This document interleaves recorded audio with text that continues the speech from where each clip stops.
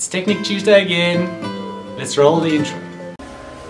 She got two little horns and they give me a little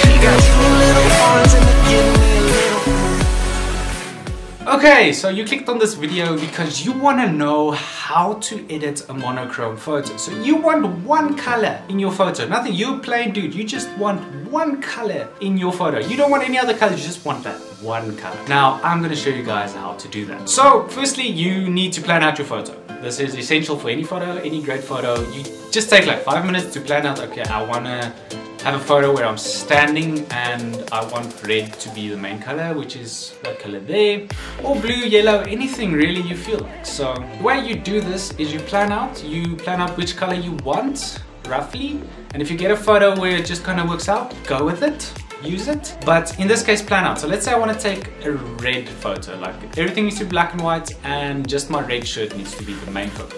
So how do I do that? So I plan out, firstly, I'm going to go to somewhere where there's no red, like it can be gray, it can be green, can be anything except red can be in the background. Now what you can do is you import this photo into the Lightroom CC app, which is a free awesome app on the App Store for Android, iPhone, everything. So you get that and then you go to the color tab. Now in this tab I've shown you guys a few things in a previous video, so bear with me, it looks intimidating now, but it really isn't. So when you click on the color tab, you'll see in the top right corner, like at the bottom of the tab, there is a little mix button. Then you click on that. That gives you another little menu down there. Now this menu has hue, saturation and luminance. So hue is obviously the color. That means if you take it one side, it'll change color. If you take it the other side, it'll change color. So with red, if you take it to the right, it'll go orange. If you take it to the left, it'll go more purple, pink color. So that's basically what that does. Saturation is easy, everyone knows saturation. If you take it down, makes it black, gray, whatever you want to call it. That's what it does. Luminance makes it more bright or less bright, so you can use that to however you want. I don't tend to use it too much, but you can. Now, how do I get just red to stay there? Now, it's pretty as simple as you might think. You just go to all the other colors and desaturate them all the way. And this will leave you with that monochromatic look. So let's take the most famous photo of this monochromatic look that I always remember. I did like, I think 9 photos where it was all kind of monochromatic. This one was on UJ Stadium. I think it's UJ Stadium, I'm not sure, but I know it was a blue track. Now, ironically enough, my running clothes also had blue in them. And this meant there was an overwhelming amount of blue, and I like that. And I could not edit this photo any other way with the other colors in there to make it look cool. But it was a really nice photo. So I decided to desaturate all the other colors and I came out with this. Now, what did it look like before?